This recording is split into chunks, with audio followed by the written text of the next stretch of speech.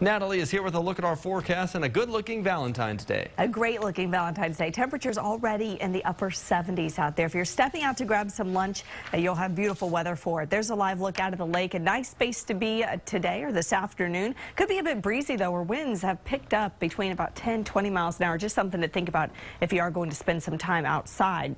Currently, we're in the upper 70s right here in Austin. We'll top out in the low 80s later on today. Our record high for Camp Mabry in Austin is only 85 degrees. We're going to be very close as we go through the afternoon hours. By 8 p.m., a nice evening in store 2 down to around 70 with clear skies all the way through.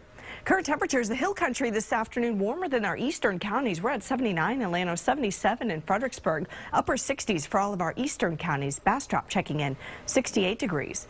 78 sunny right here in Austin. Our winds, you notice, have turned directions around to the north and west. We have a cold front, a weak one that's dropping through central Texas as we speak. Right now it's moving through the Austin area.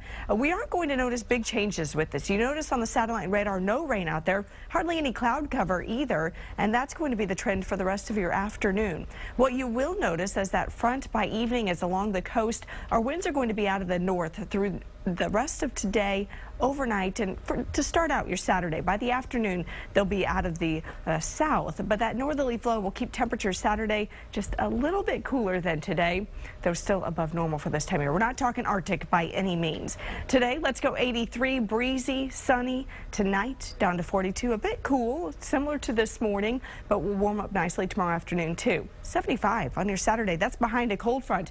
Our coldest cold fronts have really changed patterns here now for the next couple days. We're at least looking for the rest of this week. Your half marathon and marathon forecast Sunday morning, big deal here in Austin. We'll start out 52 degrees, a few clouds, but by noon all the way up to 72, a breeze out of the south and mostly sunny skies.